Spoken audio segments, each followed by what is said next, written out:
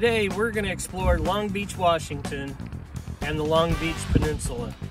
Come join us on our adventure.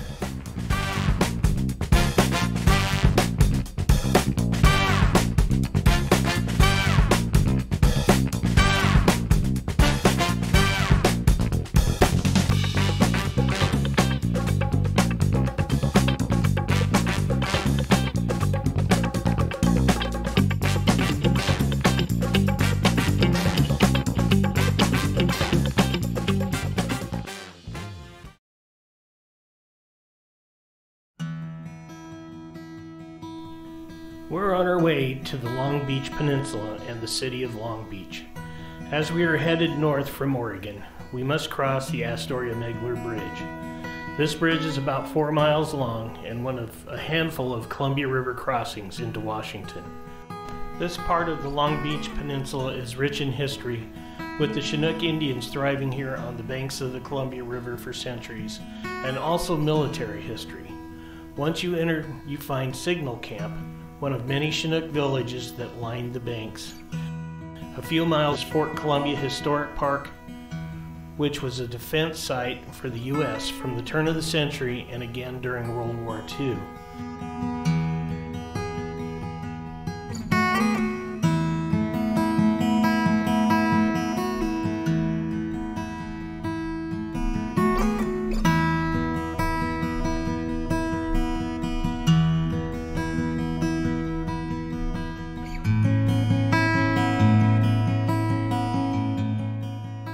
The town of Chinook is another historical stop with churches, buildings, and a school.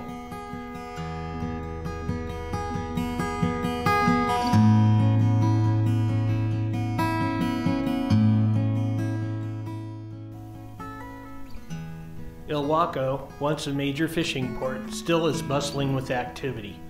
Besides a charter, there are many art galleries to visit, and a walk along the port or the Discovery Trail can just be the beginning.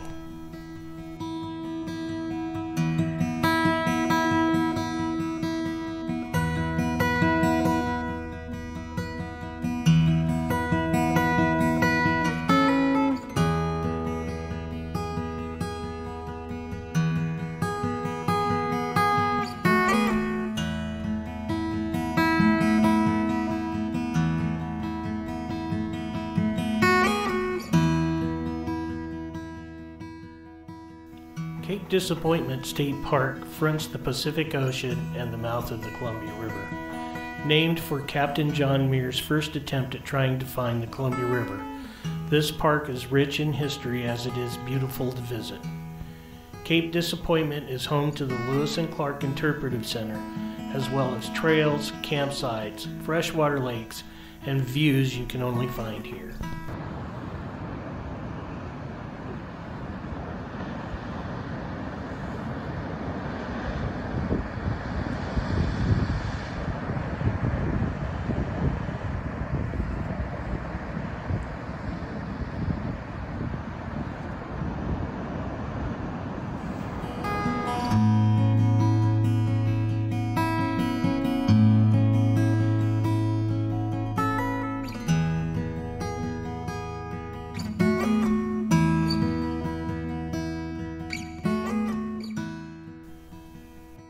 Long Beach is Washington's best kept secret for a beach vacation destination.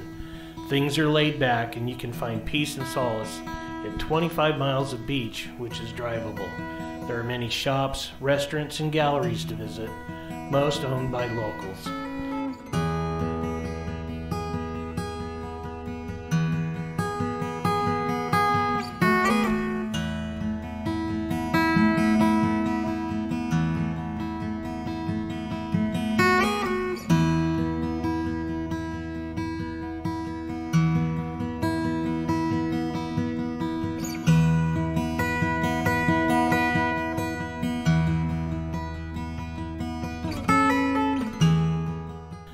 No trip is complete without a stop to Marsh's Museum, home of Jake the Alligator Boy.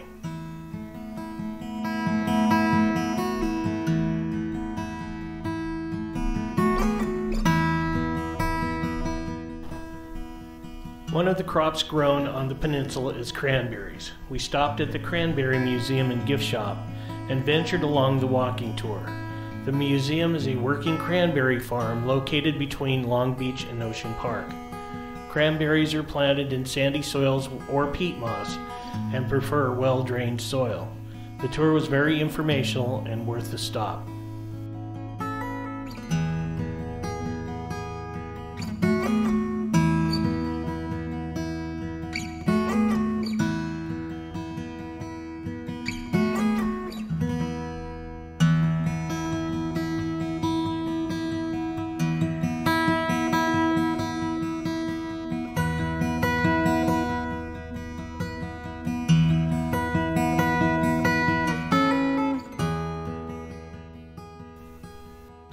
On the north end of the peninsula is Oysterville, a historic town that sits on the western bank of Willapa Bay. Oysterville, as its name suggests, was a hot spot for Willapa Bay oysters, and the riches that were gained by harvesting oysters are visible in the lavish homes that are on the main street. There is a walking tour as well as placards that state the original owner's name and the date the house was built. The Oysterville School can be seen off the main street, and the centerpiece is the church built in 1892. Most days the church is open and you can find maps there for the walking tour.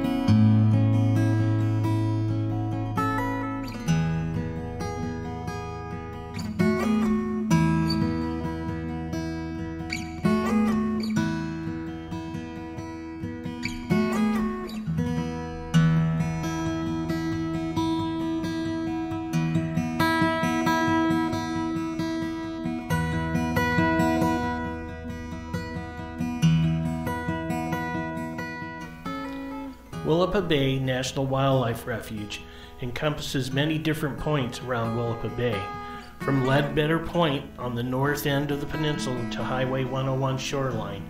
Here you will find many different bird species. Have your camera ready, you might miss the shot of a lifetime. There are so many things to do and see on the peninsula. Take a day, weekend, or spend some time exploring the Long Beach Peninsula.